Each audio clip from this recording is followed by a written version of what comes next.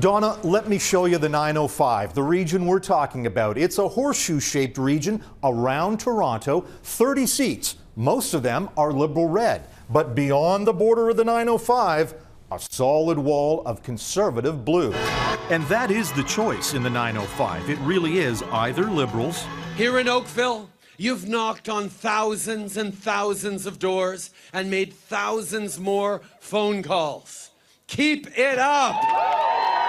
Or Conservatives. Far too many people across the region are trapped in gridlock every day. Far too many people, especially young people, are priced out of the housing market. No other party has ever had success in the region. Ed Broadbent is the only New Democrat to win here in the last 60 years. Now, while the 25 seats in Toronto are usually reliably Liberal, and the 34 seats in Alberta are reliably Conservative, the 30 ridings in the 905 have often changed hands over the years.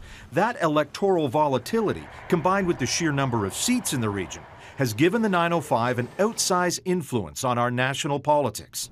And that's why we're going to pay so much attention to this region on election night, and specifically to the ridings on the borders. Ridings like Milton, where in 2019, Liberal Olympic kayaker Adam Van Couverden beat Conservative Lisa Raitt.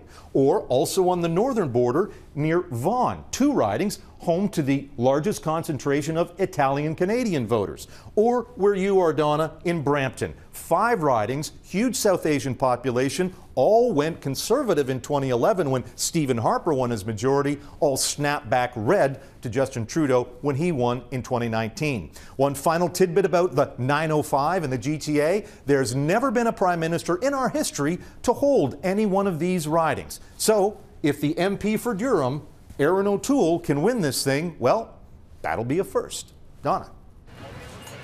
Okay, lots at play there. David Akin in Ottawa, thanks.